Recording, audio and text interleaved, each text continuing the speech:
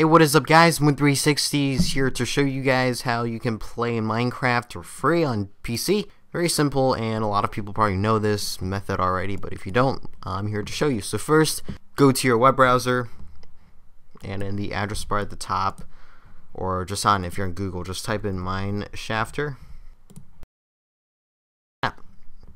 So you don't need to register or anything like that. Just download just download the launcher onto your computer, and that's it. Just go to downloads once you're on Mineshafter.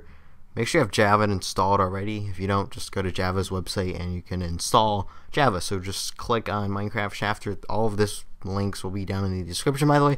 Click on Minecraft Launcher to download the launcher. Even though Google Chrome gives you like this automated messages that says it's dangerous, just click on Keep. And then just click on the finish download file, and you should be in. So the first time you get into this, it'll say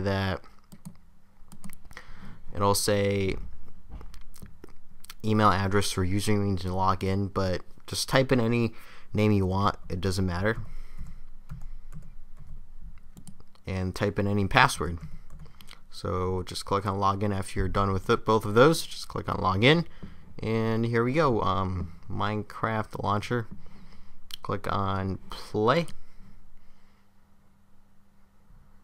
and it brings us to the actual game. Very simple, and Minecraft 1.7.5. It will always give you the latest version of Minecraft, and it works. And just click on single player and play selected world, and here we go. This is Minecraft. As you can see, it works. This is the full version. Well, not the full version, and not the full version, but it's definitely more than the demo. It allows you to save the files and everything.